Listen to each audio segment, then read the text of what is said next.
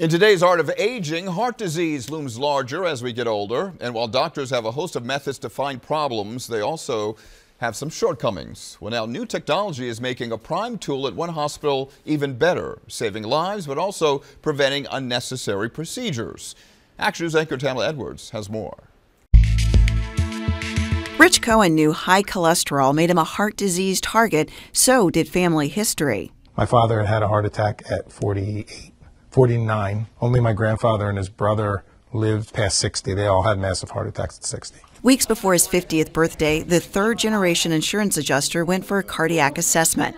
After preliminary tests showed potential trouble, Cohen had a CT scan with a sobering result. It turned out I had a blockage in my main artery, and it was pretty significant. This one right here, this is called the LAD. Dr. Thomas Fiambulis of the Lankenau Heart Institute wanted to know more, so he sent the CT scan for a heart flow analysis. Heart flow measures blood flow using the science of computational fluid dynamics. This helps us analyze each of the three coronary arteries. It's able to discern the blood flow through the coronary artery and determine whether a particular stenosis or blockage is in fact blocking blood flow. Cohen's heart flow results showed the blockage was so dangerous he needed heart bypass surgery. But Dr. Fiambulis says heart flow's big use is in actually helping patients avoid unnecessary heart catheterizations by showing that their problems are less serious ones, which can be treated with medication. Those that do have problems on CT or heart flow do go to the cath lab, but they are the right patients